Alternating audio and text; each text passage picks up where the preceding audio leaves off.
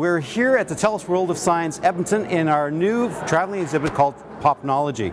This exhibit looks at basically how the technology of today could have been created by the science fiction of the past or from science fiction writers. Right now we're standing in front of a very famous traveling time machine known as the famous DeLorean from Back to the Future. In the Back to the Future series, we became accustomed to seeing Doc Brown actually flying around and taking Marty McFly back in time, back to 1955 in this particular DeLorean. In fact, there were a few different DeLoreans actually built for the, or modified for the Back to the Future movie, and this is just one of them here on display in Popnology. It's got everything you could possibly want. It's got the flux capacitor, it's basically got the readout telling you that we're going to go back to 1955. It's even got Mr. Fusion, which is actually the element that drives the vehicle in the last element of the first Back to the Future movie.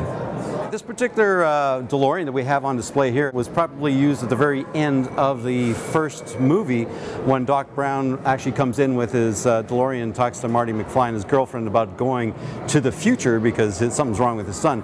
But this one, in fact, is just one. It is a static display. There's no engine or anything in it. This is a non-moving prop. It looks great. It looks like a DeLorean on the outside, but on the inside it's been sort of gutted. There's no engine in it. And if we really wanted to move the thing, we'd have to push it around.